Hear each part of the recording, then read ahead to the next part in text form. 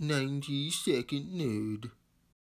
Hi, I'm Jenny with 90 Second Nerd. Today I'll be previewing Gift of Tulips by Weird Giraffe Games. My 90 seconds start now. Gift of Tulips is a game for 2 to 6 players. The box says that it takes about 15 minutes to play. It can last a little longer though. In Gift of Tulips, you're exploring Amsterdam's Tulip Festival and arranging your own bouquets. Turns are very simple.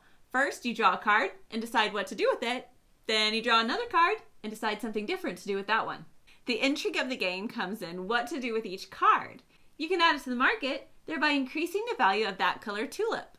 As those hierarchies change, so do the values of your action options and the value of the tulip colors at the end of the game.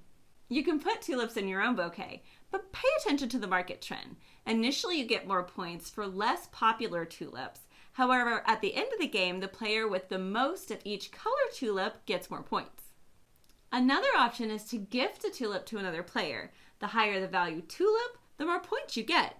We found this is a great way to rack up those points. It's the name of the game after all.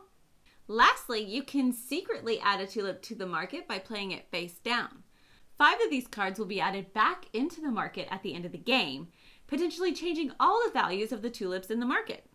This is a great way to support the value of your own bouquet without revealing your plan to the other players. I like that the simple mechanics in this game combine well with economic decisions. I also love the theme of this game. Gift of Tulips is a great filler game. It's easy to learn, easy to teach, and promotes generosity.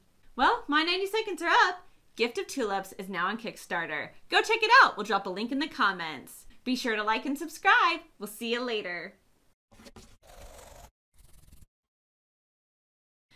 In Gift... pitchy.